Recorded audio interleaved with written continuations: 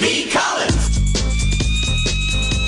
Peter B. Collins, News and Comment. It's May Day, Wednesday, May 1st, 2019.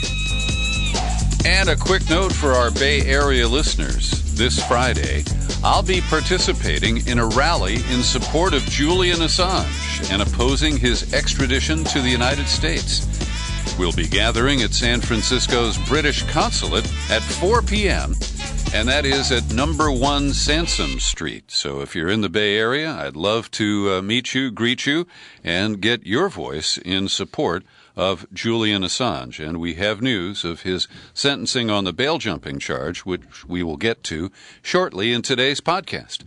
But I lead with an important analysis by FAIR, Fairness and Accuracy in Reporting. They studied U.S. corporate media for 3 months, starting on January 15th. And they examined the voices who were permitted to participate either on television or in print regarding the future of Venezuela. Not a single commentator on the Big Three Sunday morning talk shows has ever been permitted to speak up against the regime change aimed at President Nicolas Maduro. No voices in the corporate media have been permitted on a very broad scale. This is stunning to me, because even before the Iraq War was foisted on us back in 2003, those who opposed Bush's plan to intervene militarily were given some space. Now, Phil Donahue and his producer Jeff Cohen, one of the co-founders of FAIR, were fired from MSNBC because Donahue opposed the war. But at least until that firing, there was some expression of dissent in corporate media. So they reviewed 76 articles or segments. 54 of them, 72%, expressed explicit support for the ouster of Maduro. 11 of them, 14%, were ambiguous, but were only classified as such for lacking explicit language.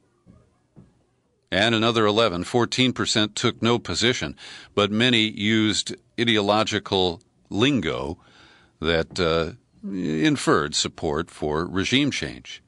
The New York Times published 22 pro-regime change commentaries, 3 ambiguous, 5 with no position. The Washington Post spared no space, it says, for the pro-Chavista camp. 22 of its articles expressed support for the end to Maduro's administration, 8 were ambiguous, and 4 took no position.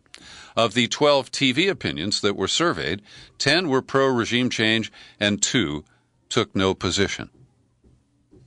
So the average news consumer in this country would think there is no rational opposition to taking out Maduro. He's a bad guy. He's a socialist. People are starving. Those are the impressions that they base those shallow opinions on.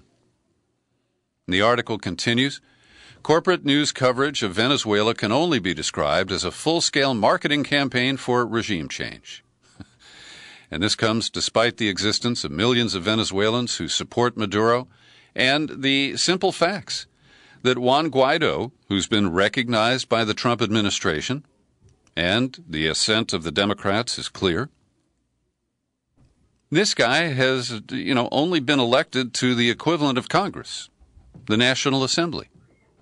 His party, the oligarchs, they sat out the election last year and then protested that it was illegitimate. And the language of democracy is used to support regime change when Juan Guaido is not operating in a democratic fashion. And this disconnect, this irrational support for regime change while calling it a return to democracy is just breathtaking. It really is. FAIR points out what we said at the time back on April Fool's Day, that when the New York Times allowed a video op-ed by Joanna Hausman, they failed to mention that her father is the brains behind the regime change operation in Venezuela. And, of course, this article is really looking at opinion pieces, but the false reporting by the corporate media on the events of February 23rd, You know, the attempt to ram through humanitarian aid at the border between Venezuela and Colombia.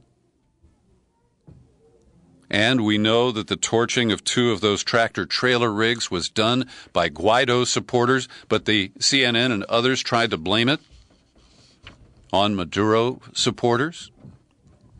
And we also know that it took the New York Times over a week to correct the misimpressions that they had promoted. The FAIR article also fairly criticizes Ro Khanna. Now, he's a progressive congressman from Silicon Valley. He's impressed me. He's now in his 2nd term with an anti-war posture. But when he talks about Venezuela, he uses language like, he wants a peaceful and negotiated transition of power. He characterizes Maduro as an authoritarian leader who's presided over unfair elections, failed economic policies, extrajudicial killings by police, food shortages, and cronyism with military leaders. Now, those same terms can be used to describe many U.S. allies. But Maduro is between us and the world's largest oil reserves there in Venezuela, and you can connect those dots quite easily. So this is an important piece. I've linked to it in the show file for today's podcast. I hope you will examine it. And I want to save special mention for the Public Television News Hour. The FAIR article notes that on January 30th, to bring 2 views onto the show, they had one who was gung-ho for regime change and another one who supports it. And that is considered 2 views. And last night, they gave legitimacy to the guy who Guaido has named as his ambassador to Washington. But Guaido doesn't have the authority to do that. And they kind of gloss over the illegitimacy of Guaido and of this would-be ambassador who they permitted to spew all kinds of bullshit. And the PBS NewsHour, like all these other outlets, just says with a straight face and with no dissent permitted that Maduro's got to go and that this is the humanitarian outcome that everybody knows is right. So let's look at today's Washington Post coverage of Venezuela. They recap that there were thousands of demonstrators gathering in Caracas yesterday, and the coup didn't happen. Maduro gave a speech last night, and he tweeted that his opponents, including the U.S., will fail in their efforts to, quote, take our victories from us.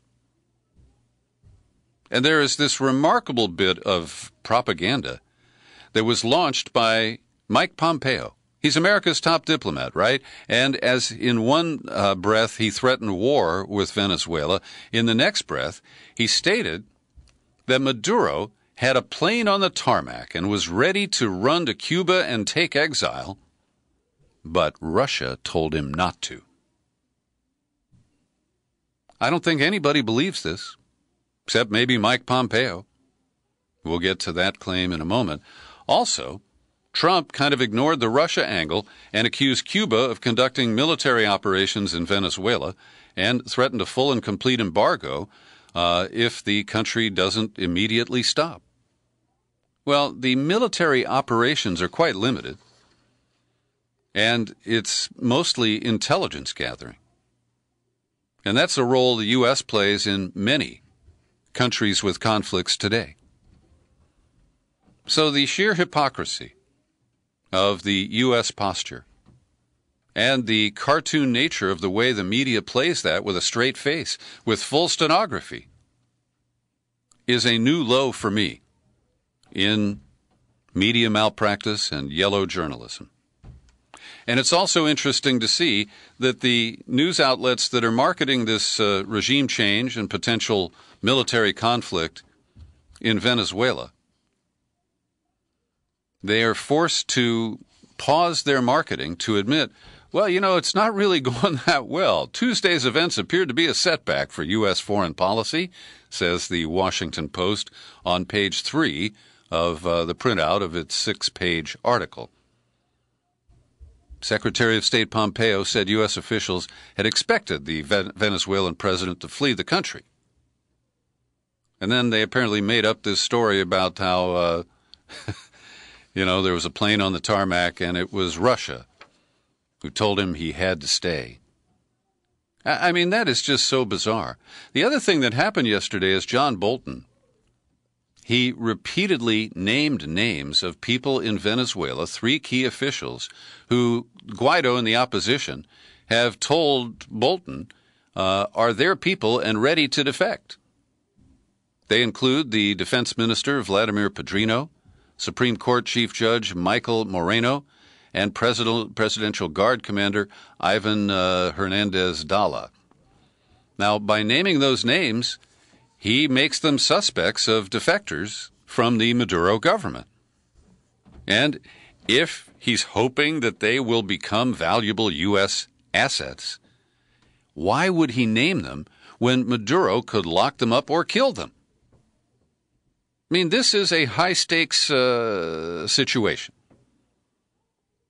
Maduro has his back to the wall. A superpower is trying to take him down.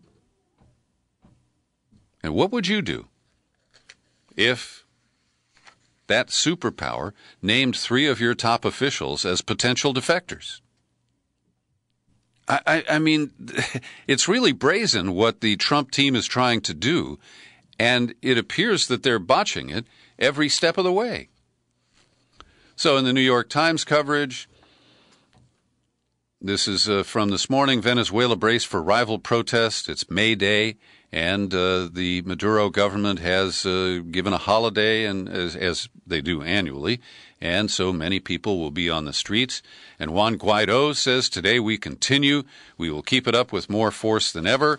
There's a publication of a tweet of 15 locations where the opposition is gathering protesters in Caracas today.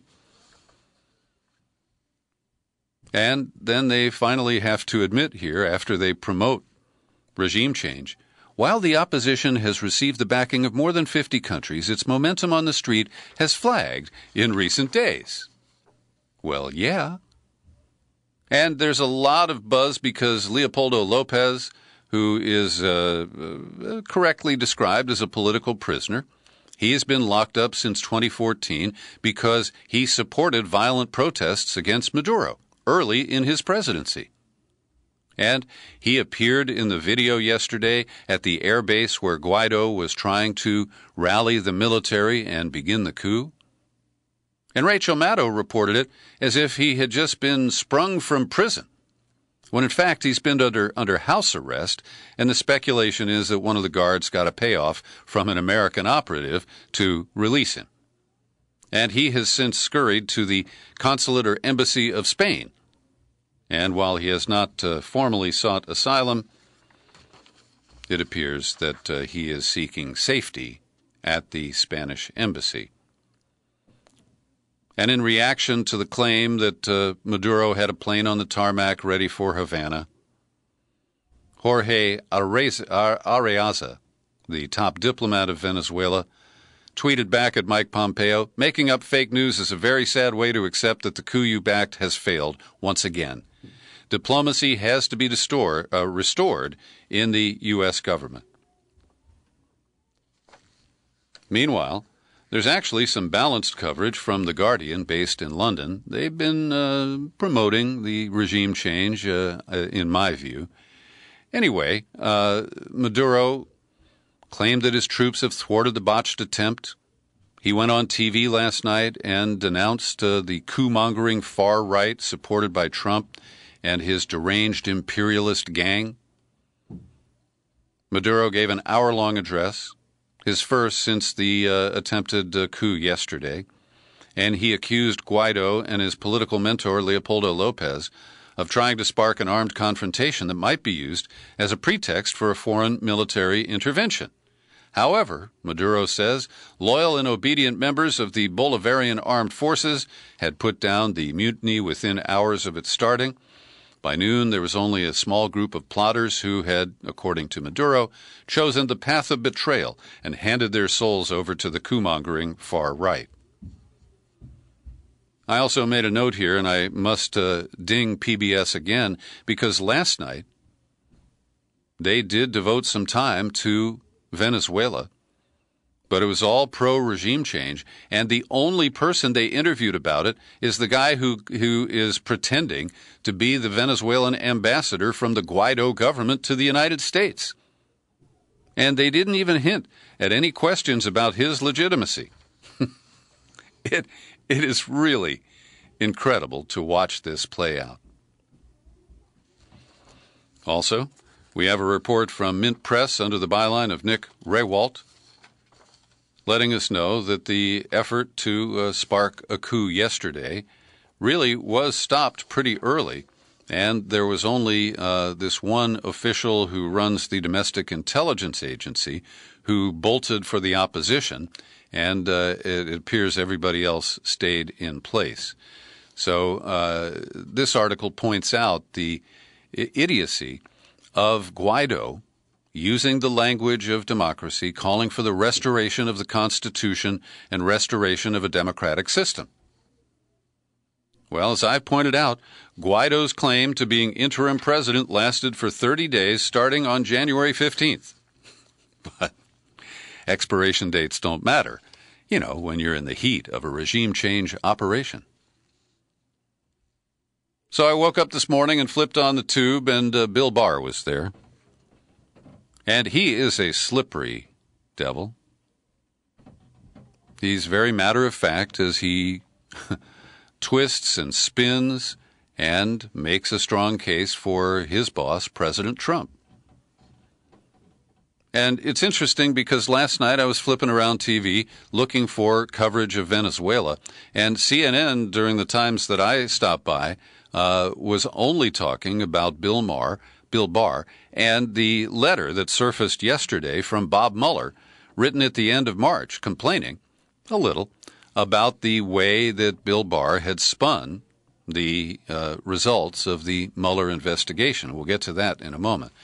But one of the stunning things I heard Barr say this morning, and I had to hit reverse and play it back a couple of times, he said that Comey was fired for refusing to tell the public that Trump was not under investigation. Now, this becomes the third pretext. The first, written by Rod Rosenstein, was that he had failed to properly conduct the Hillary Clinton email investigations. Then Trump trumped that and said, no, he told Lester Holt on NBC it was about Russia, and I'm glad that's over. And now Barr is saying that based on the Mueller report, that Comey was fired for refusing to tell the public that Trump wasn't a suspect? I don't know where he got that. Also, quizzed by California's very senior Senator Dianne Feinstein, Barr broke down the allegation that Trump had ordered his White House counsel, Don McGahn, to tell Rod Rosenstein that Mueller had to be fired because of a phony conflict of interest. It's because Mueller had been a member at one of Trump's golf clubs and had some issue about his membership fees or something like that. And so this is where Barr gets really slippery. He was trying to say, well, look, he told McGahn to call Rosenstein and that Mueller had to go because he had a conflict. But that doesn't mean he was going to stop the investigation. He was just going to remove and replace Mueller. Like they repealed and replaced Obamacare. It's bullshit, but he's really good at delivering it.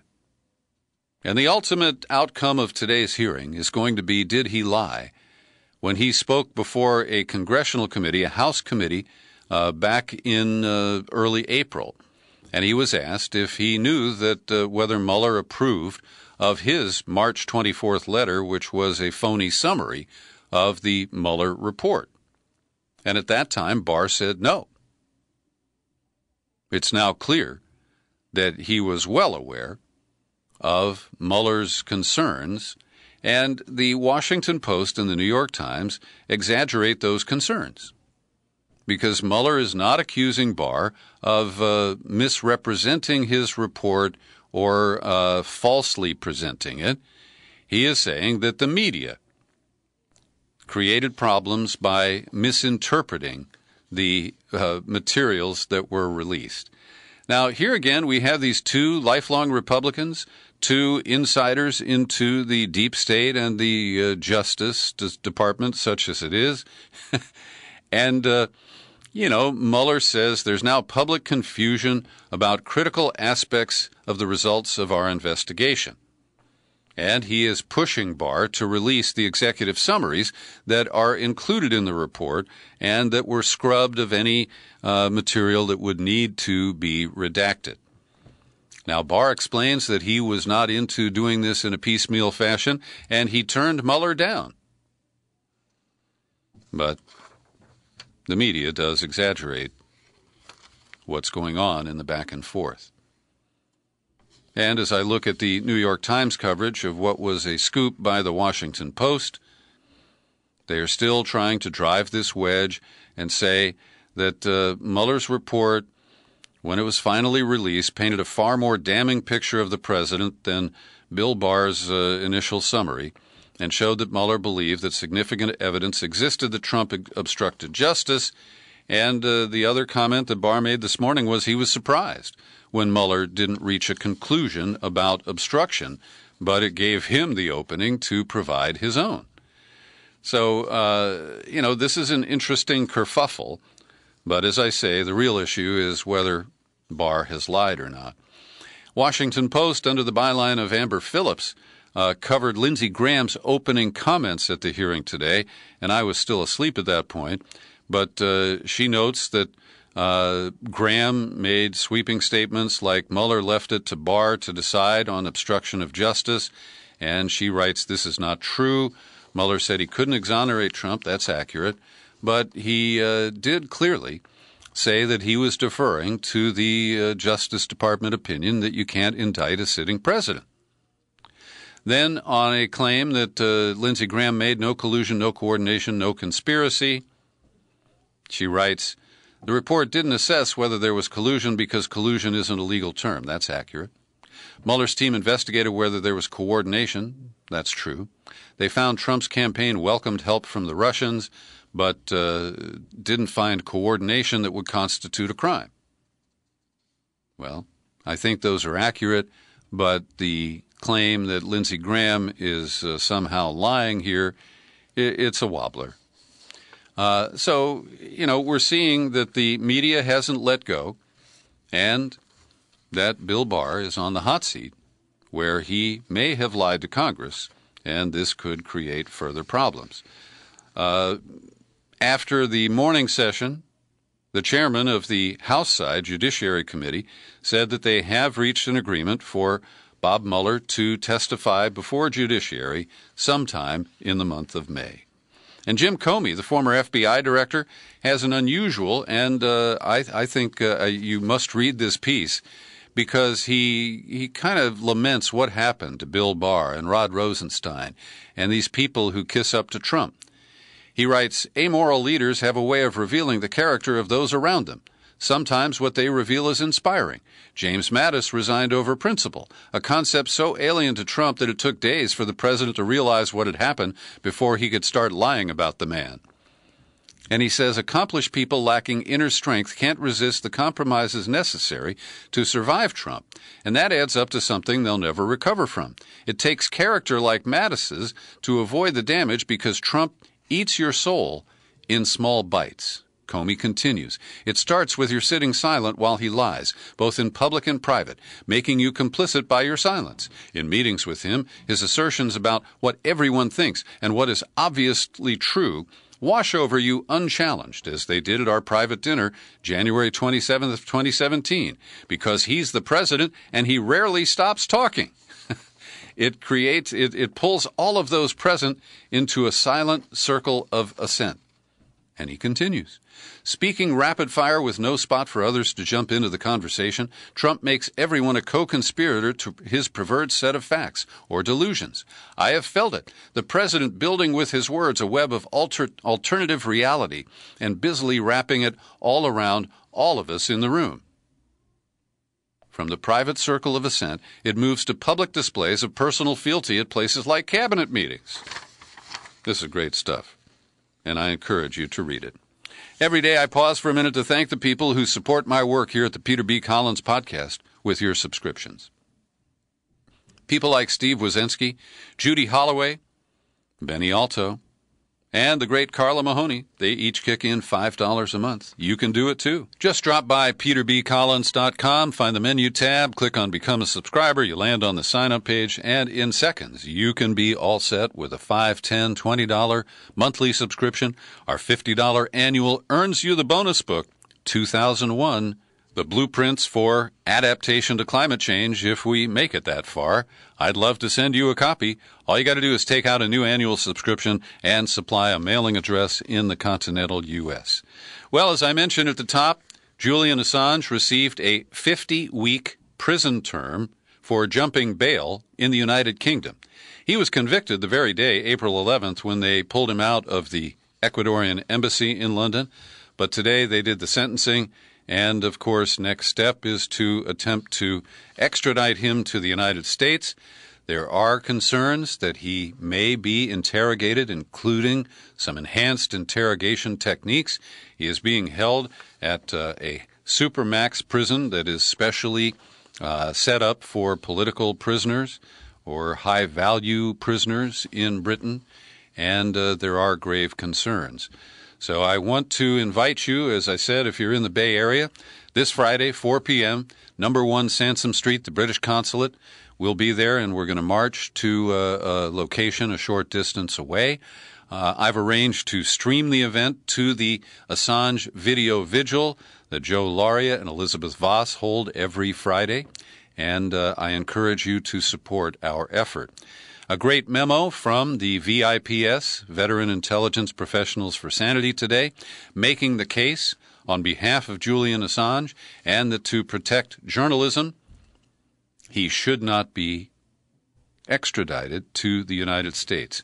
It's a well-written piece with some good arguments. I encourage you to check it out.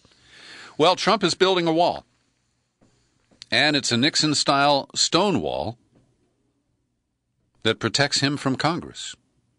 He's rejecting all the subpoenas for White House officials and cabinet nominees or cabinet officials to testify before oversight committees of Congress, as is routine. And he is now filing lawsuits to block investigations into his finances. And this is actually leading those Democratic leaders who've been telling us to sit down and shut up, impeachment will backfire. They're now rethinking. Because if he's going to stonewall everything until 2020, Democrats will not have much to work with. And in offending the members of Congress about their powers and authorities, he strikes at the kind of Achilles heel that may goad them into making a political mistake, as some of the anti-impeachment Democrats argue. So I find this fascinating. As you know, I remain 100% in favor of impeachment. I think it's the only way to slow the Trump train and possibly derail it before or even during the 2020 election cycle. Here's another reason to do it. Trump has signaled that they're going to issue a public statement calling on Congress to reauthorize in full Section 215 of the Patriot Act, which allows our government to surveil Americans in the United States. Oh, yeah, there's some meaningless rules that go along with it, but fundamentally, it violates our Fourth Amendment rights. And this, in my view, is a very deep incursion into our rights under the Fourth Amendment.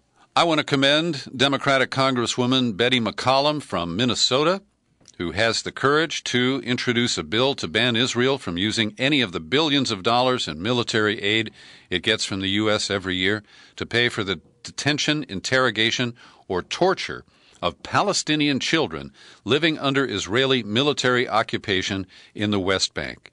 And this is not a trivial matter. Israel typically arrests and prosecutes up to 700 Palestinian children every year between the ages of 12 and 17.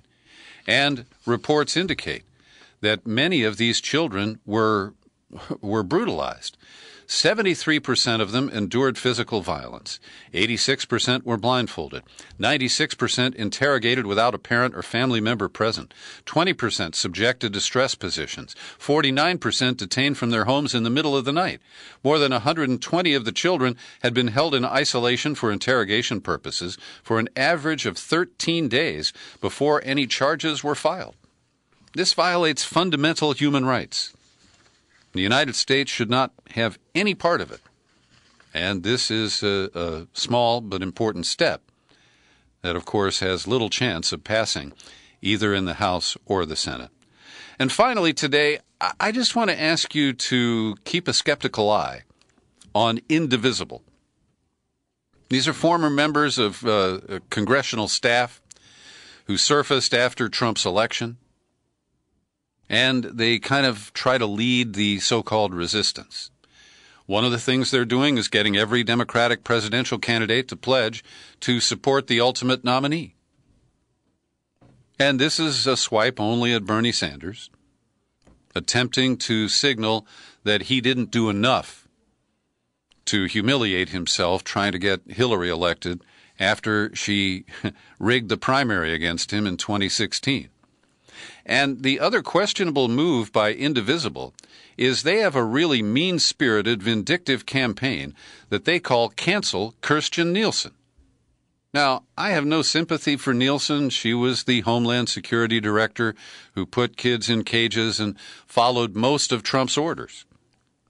But she ultimately refused to do things that she found were fully illegal. And I don't have any sympathy for her, but Indivisible wants to basically cancel her. That's what they call it. And they run Facebook ads that draw posts from lefties that are hate-filled, vindictive, and ugly as the commentary from the right that we often deplore. Indivisible has divided me from their efforts. Thanks for listening to my ranting and raving, my daily news and comment podcast. You're free to share it with absolutely everyone. You'll find it on YouTube. I'm Peter B. Happy trails to you until we meet again. Happy trails.